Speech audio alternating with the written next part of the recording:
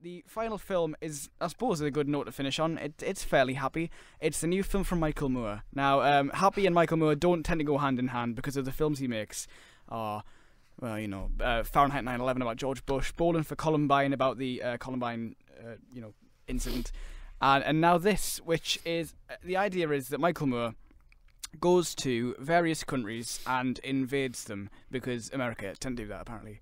So he goes across with American flag in hand, plants it in the middle of wherever he goes, and steals their ideas. So basically, he takes the ideas back to America where they can implement them and make it better. So there's things like the fact that Italy have 8 weeks paid leave every year.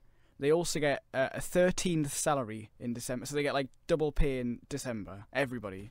2-hour lunches where you can go home, go to a restaurant. They really look after their staff. And in America, everything's kind of different. And the film goes along that same kind of theme for the whole thing. So it starts off fairly light with the whole labour rights and, as simple as paid leave. Goes into things like Tunisia, where, of course, that was under a dictatorship for a long time, and then there was the revolution in 2013, and everything changed. The liberation of women in Iceland, the whole thing about, women in power. It's a really interesting film that...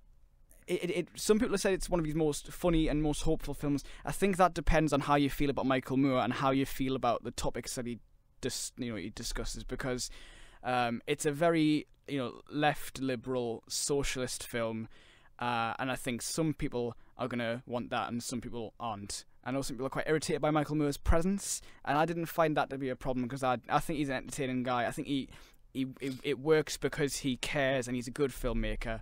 And he's not afraid to really go in hard. He takes the tone of, like, whenever he interviews people, like, yeah, but why would you want to, like, make your staff happy? Aren't you more interested in making money? And they're like, no, that's ridiculous. There you go.